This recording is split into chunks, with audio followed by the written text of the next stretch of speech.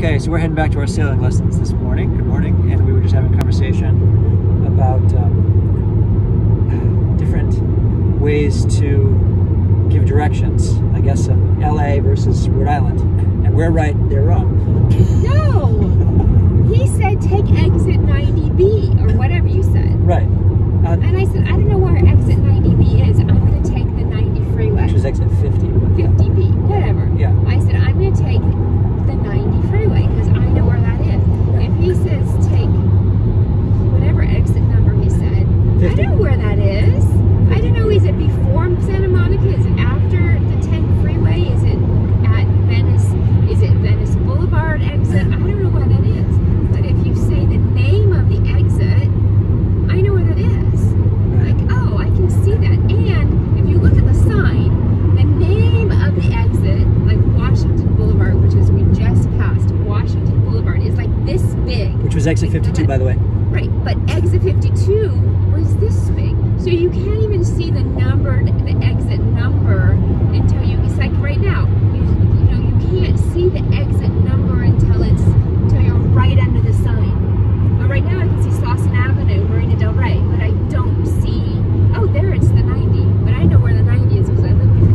But it's not exit 50B, I just saw exit 50B on the same sign because exit 50B letters are, the font is so small.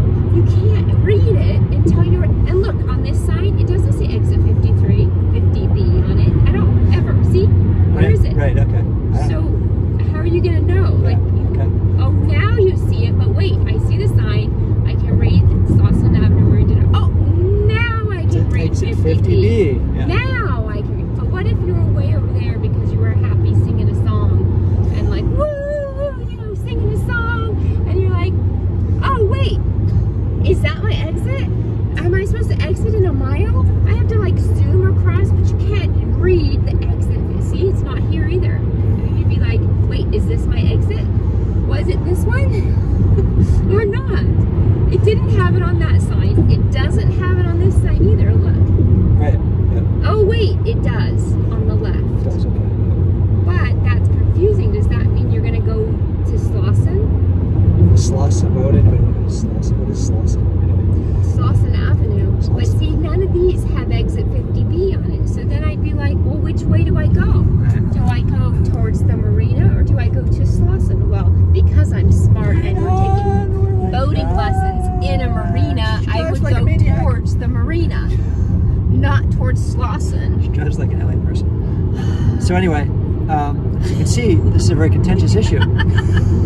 She's very passionate about this. Well, so are you, because every time you navigate for me, you say, oh, take exit, blah, blah, blah. I'm like, I don't know what that is. I forget. I'm just... I don't know. See, okay, so my perspective is in the East Coast, most Rhode Island, where mostly I drive. We just have... I don't really pay attention to the names of roads, of things, because we only have one highway, well, two. So there's not highways intersecting highways all over the place and stuff like LA. So there's like, well, that's maybe it's three highways. There's Interstate Route 95, Interstate 295, and Interstate 195. And they only connect in one place, and then otherwise everything else exits are just usually off to side roads. So, but the roads are named. I never really pay attention to the roads. They are. Yeah, they probably, yeah, so you've noticed, so I never noticed. I just see the exit numbers and say exit 50B. Until you're right under the sign. Because look, there's no exit number right there. Right. This is Culver Boulevard. No exit number. LA's weird. Oh, look at all those satellite dishes. Yeah, well, I didn't see those yesterday. Maybe it was foggy. Maybe you don't pay attention to looking at the exit numbers.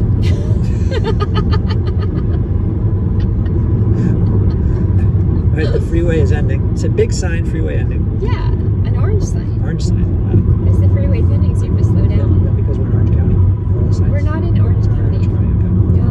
We're not in Orange County. We're still in LA. We're still in LA County. Okay. Yes. Okay. So anyway, we're headed to the boat, and we're gonna do some sailing lessons today. I have my boating makeup on. Oh, she has her boating makeup on. That's what you mentioned. Yes, I did this morning. Yes, she had boating makeup on. I have my boating makeup on too. See? No, you don't. You don't have sunscreen on yet. Yeah, she's gonna put the slimy sunscreen. Well, actually, it's not. It's. I don't like sunscreen. I don't wear sunscreen. I usually just forget about it. I don't usually wear it. But then when I think about wearing it, I don't want to wear it because it's always, it's a spray-on stuff, and it's like oily, greasy, and the stuff that she used yesterday wasn't. It was kind of pleasant. He still scratched up his face when I put it on. Yeah, because it's cold. Like stuff on my face. It's cowering? Yeah. Is it cold? Yeah. Like she put makeup on me once. Actually, Mia, my daughter, used to put makeup on me when she was little all the time. I was like, I don't like it. Anyway, that's a story for a different day. And the one time I dressed up as drag for Halloween, but yeah, that's a different story. Why do guys like to do that? Did you wear heels? I did, yeah. And? They were extremely uncomfortable, and I wore fishnet stockings, which were freaking cold. Yes. How high were your heels? I don't know. They were high enough that they were a pain in the butt to walk in. Probably 2 inches. Maybe. Right? I wore a mini skirt. I think it was a black leather mini skirt. Why? And I wore makeup. Were you trying to do that? Why did I you don't do that? think I wore a wig. I can't remember. I don't know. It was for Halloween. I know, but why? Like, I feel like know, every 'cause guy someone wanted to dress me. dresses in drag for Halloween at one point in their life when they're like in high school or college. Maybe because we so want to be women, and we. I don't know. You don't? No, but I don't know why. It just maybe. Do you guys probably dress as men sometimes? Drag, I guess it would be drag for you. Well, you could say I'm just like a man today. I have a crew neck sweater on and jeans. I'm dressing like a man. Dressing like a man would be putting your hair up and putting a mustache on and wearing a top hat. That's hair and makeup. Yeah, so. No. A top hat. I don't know. You guys would do. But you wear crew neck sweaters and jeans. Yeah. Like you have one on right here underneath the top layer. Yeah. It's So, a t-shirt. And a crew neck sweater. This thing, yeah. And jeans. Yeah, So, typically. in a sense, you could say that I'm dressed like a man today. Yes, but you don't look like a man. Because I'm not one. I've only been to LA a few times, well, a number of times now, and I've noticed the difference in the air quality. Much like when I first came here, I couldn't see mountains. So you could breathe. Yeah, and now you have to wear a mask for other reasons. Yeah, I couldn't see like the mountains and the beauty and stuff like that. Now it's like everything's cleared out. Yeah, there's no smog. Not really. Yeah, no smog. Much less traffic too. So anyway, we're almost at the boat, and we're gonna go sailing, Bob. And we'll check back with you later. Bye. Say bye. Bye.